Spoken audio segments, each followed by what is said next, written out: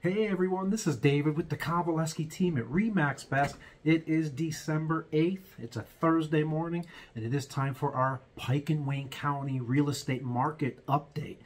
I'm not going to dive into all the numbers. You can certainly see those above or below the video if you want to see the intricacies of all the statistics.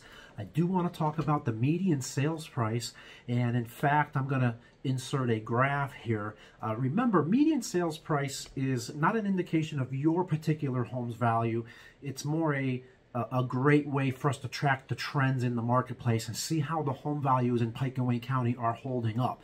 So as you can see in the graph, it goes all the way back to 2016, which was the bottom of the buyer's market. And then, of course, starts to rise 2020, 2021. And you can see how the home values did through all the quarters of 2022. The second quarter, of course, being the peak in the market for the sellers and the home values. Quarter three dropped down a little bit, and quarter four is still trickling down a bit.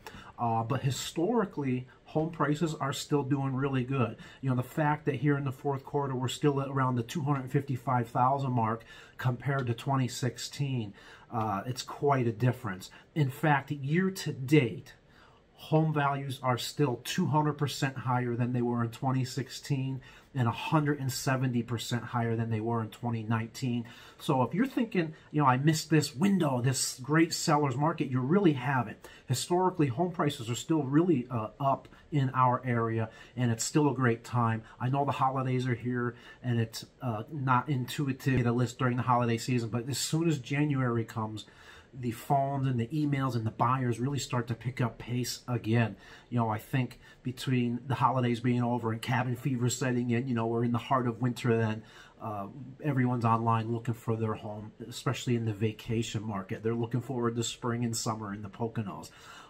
So you haven't missed your opportunity. If you've been thinking about selling, you've been on the fence and are worried you may have missed that window, you haven't. Home prices are still really good. Inventory is still almost half what it usually is, you know, in a buyer's market. So give me a call. Again, my name's David with the Kovaleski team at Remax Best. My number's 570-241-5893. Let's have a conversation about your home, how it would do in today's marketplace, and how we can help you get it sold. All right, you folks have an awesome day.